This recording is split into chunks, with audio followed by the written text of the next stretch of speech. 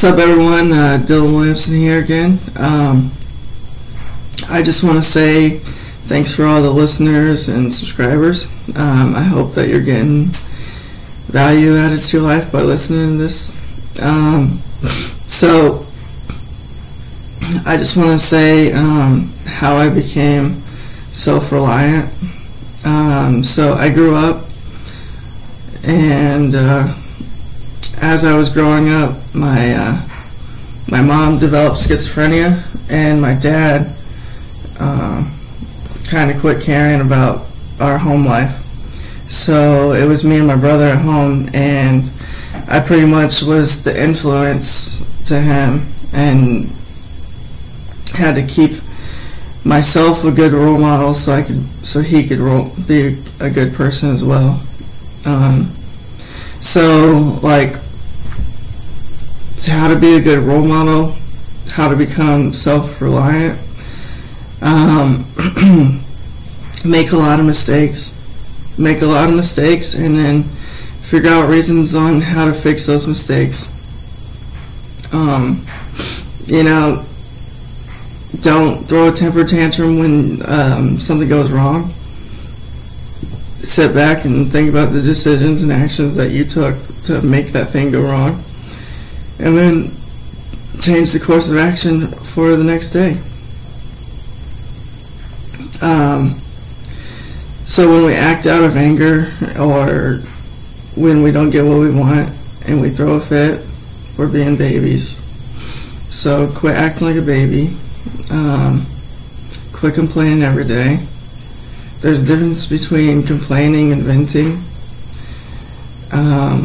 Venting is like when you have a problem that's not an everyday occurrence, and it's really stressful and you just need to get it out, and it stays out. Complaining is every day having the same issue, never changing it, but just keep going.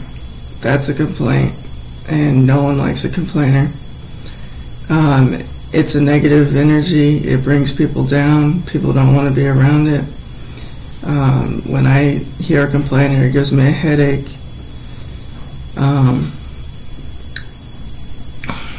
So just how I really became self-reliant was I made a lot of mistakes, and I learned as I go. So I used to go to work, and there were some jobs I really liked, and at those jobs I'd be on time. And at jobs I didn't like, I would be late because I didn't really want to work there. I mean, that right there is the action in itself. Like, do what you want, not what you think you want. Like, do what you need to do on the inside internally. That way, when you do go to the job that you are trying to pursue, you can pull full force. Like, for me right now, I became extremely self-reliant by being an Uber driver. I'm setting my own wake-up times, I'm setting my own workout times, and I'm setting my own work day. It's pretty difficult to have so much time management, but as these 3 or 4 months have progressed, I've gotten better at it. So I was making $500 a week originally with Uber. Then it went to $750. Then it was going to $800, $900, and now I'm pushing to $2,000 a week.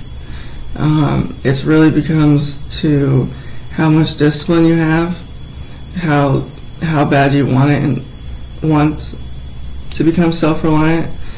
Another thing that's helped me become self-reliant is other people. No issues with other people, but they have their own lives. They can't just come to you for your problems when they have their own problems. There's a time when you can trauma bond and grieve together, but at other times they have their own stuff to deal with, and it's not a negative thing that they have their own lives. When we die, we're not all going to die at the same time.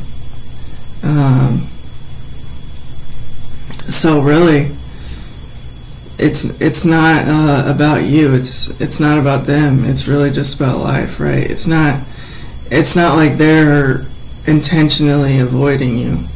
It's just they have their own goals, their own life that they want to live. And you have your own goals in your own life. You're not always going to be available for people.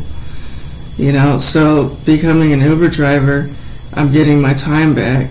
By that, I mean, there was a birthday dinner at 6 p.m., and I used to work second shift. So if I was still working that second shift, I wouldn't have been able to go to the birthday dinner. But guess what? As an Uber driver, I can log off the app, and I can go to that dinner, and then I can log back on. You know, you just have to learn how to be present in the moment and appreciate the moment with the time that you have with the people. That's what I really meant in the other video about part of me died when my brother died, because I was so focused on work and my career that I wasn't focusing on the people around me. So now a new part of me has came out to help motivate people and help people, because that's really what I want to do. And in order to help people, I have to help myself. So in order to help myself, I have to become reliant, and then teach other people how to become reliant. The best learners are teachers, because every day you learn to teach better. Stay hard.